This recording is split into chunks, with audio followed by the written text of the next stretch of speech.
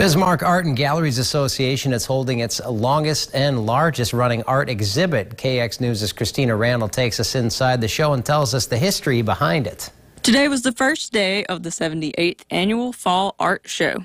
The show features over 170 works of art by 64 artists from across the region. The art show began in the 1940s before Bad Guy even existed. A group of artists came together and wanted to show their works, and they wanted to bring together artists from all over the area to show their works. And so that's really how it started, was just gathering together to show works and be able to expose people in the public to their works of art.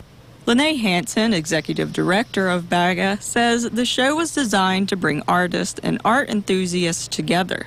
She also says the show has always been a popular attraction. I read something in the history that at one point there were 300 artists and 6,000 people came to see the show. BAGA will host a reception from 5 to 7 and will honor the artist. Tom Marple, an artist and a retired graphic design instructor for Bismarck State College, was the juror for the show's awards. So he selected 1 Best of Show and 10 Jurors' Choice Awards, and then he also selected 15 Honorable Mention Awards. BAGA will also announce the Citation Award winner at the reception. The Citation Award is presented to an outstanding artist or promoter of the arts in North Dakota. The award was created back in 1946.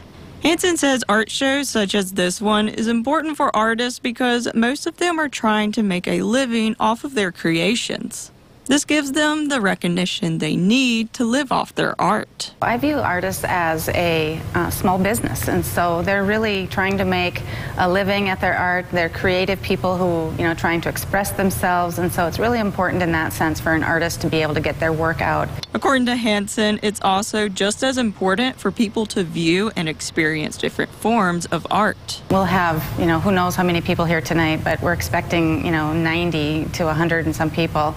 And together, everybody will have the opportunity to view the art, talk about what they like, don't like, maybe be inspired to create something themselves. All the works of art on display throughout this month will have an opportunity to be displayed at the Elsa Ford Gallery at Bismarck State College and the Claremont Gallery at the University of Mary following the exhibit.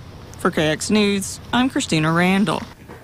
The Fall Art Show is open from today through October 28th.